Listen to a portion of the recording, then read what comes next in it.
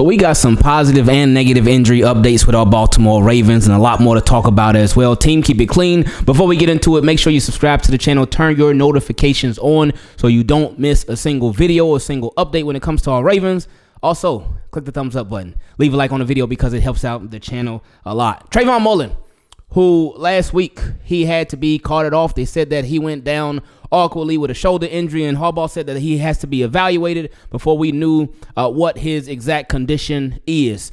So we got it today. We got an update today because John Harbaugh said that Trayvon Mullen will miss a few weeks with a shoulder injury. So he didn't specify what type of shoulder injury, but I don't really think it's that important because Harbaugh did give us a definitive timetable. He said he'll be out for a couple of weeks. So Harbaugh said a couple of weeks.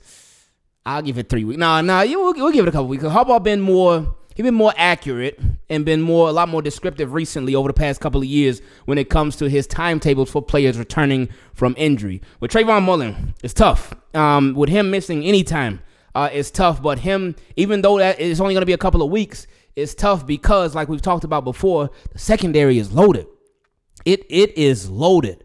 And especially like right now was such a good time for him to really be competing. Reason why? Because obviously Marlon Humphrey, Brandon Stephens, Arthur Millette, Nate Wiggins, Locke. TJ Tampa, Locke as well. But with TJ Tampa, he's been out. He's on the physically unable to perform list. So he plays corner with Trayvon Mullen. With TJ Tampa being out, you could have scooted your way on up in there in the depth chart and really put on a show for the Baltimore Ravens defensive coaching staff to show them like, hey, like, I'm here, and I can make some noise in the secondary for the Ravens. But with him being out for a couple of weeks, that'll kind of make that a lot harder. So hope with Trayvon Mullen, everything goes smooth. It's a nice recovery, and he can get back on the field very, very fast. Yesterday, it was said that Rashad Bateman and Tez Walker, they went down with injury. Harbaugh said that they left practice, but he said that it was just soreness. That was it. It was soreness, no big deal, and they should be back soon. A lot of Ravens fans, they went at Rashad Bateman because you know how it goes already. I saw somebody say, oh, here we go. Now we're going to see Rashad Bateman injured throughout the entire season. And I get it. I get the frustration because there have been some patterns when it's come to injuries with Rashad Bateman, but this was just that soreness. Rashad Bateman, even somebody commented on his Instagram and he said, chill out. It's just soreness. I'll be back. So he let it be known that he is A-OK, and he did return today. And Tez Walker, he returned today as well. Now, somebody who went down yesterday was Deontay Hardy. Deontay Hardy, unfortunately, did not return yet. So I'm not sure what the status with him is. I'm not sure what's going on with Deontay Hardy right now.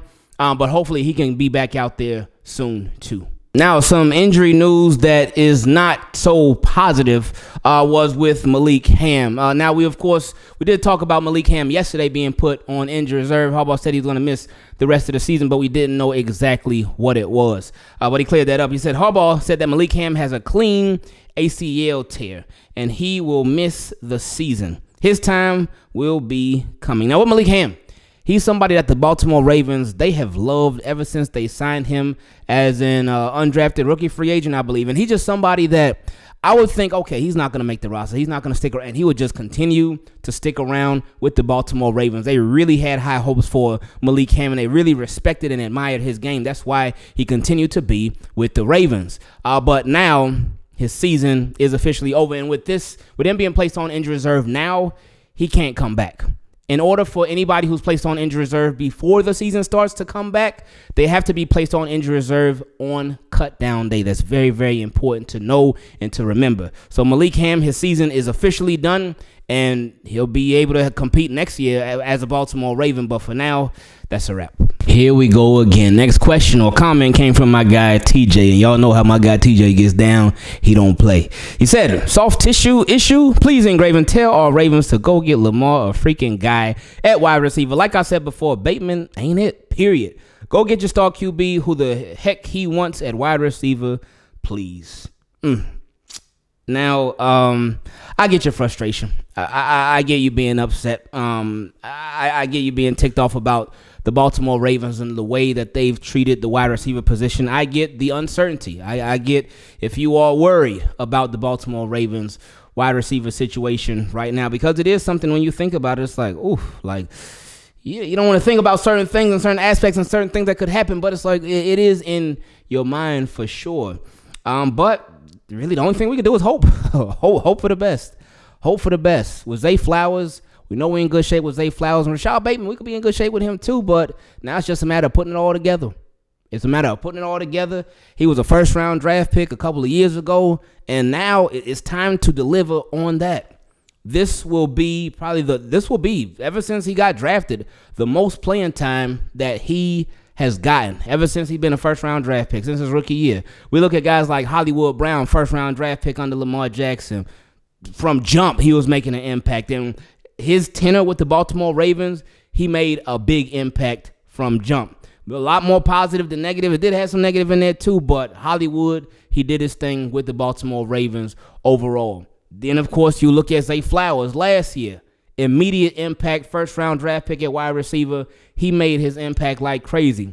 Rashad Bateman is the only one thus far, and it's only been 3, but he's the only one thus far where it hasn't been like, boom, Rashad Bateman made that big impact as a first-round draft pick at the wide receiver position for the Baltimore Ravens. So, hopefully, in his case, it's one of those things where better late than never. Now, today, in the post-practice presser, it featured Brandon Stevens and also Arthur Millette. And Arthur Millette, he gave us a nice little soundbite, a nice quote in reference to Patrick Queen. We know Patrick Queen obviously used to play for the Ravens, and he did his thing with the Baltimore Ravens. His career started off a little bit shaky, just a little bit, but then once he got going, he really got going. And he was a good player, especially toward the end of his tenure in Baltimore. But then free agency came, and he headed on up the road to Pittsburgh. Arthur Millette, he has plenty of experience in Pittsburgh. He used to be a Pittsburgh Steeler, but he went the opposite way of Patrick Queen, and he became a Baltimore Raven. Now, Patrick Queen, he has had a lot to say this offseason about the Ravens, about Baltimore, about all of that stuff. He talked about how the food wasn't all that, the fishing wasn't all, like he was really like going in. It's like, have you really felt this way this whole time? Or are you just saying this trying to add a little fuel to the fire? Either way, I'm cool with it either way, because again, it makes the Ravens-Steelers rivalry, it can make it a lot more fun, because recently it's just been boring in my opinion. But anyway, Arthur Millette, he responded to Patrick Queen and said, PQ, we know the food is not better. We know the city is not better. Come on, man. So, Arthur Millette doing a little friendly. It's friendly trash talk to Patrick Queen. A little friendly back and forth. I'm sure we'll hear Patrick Queen's response within the next couple of days.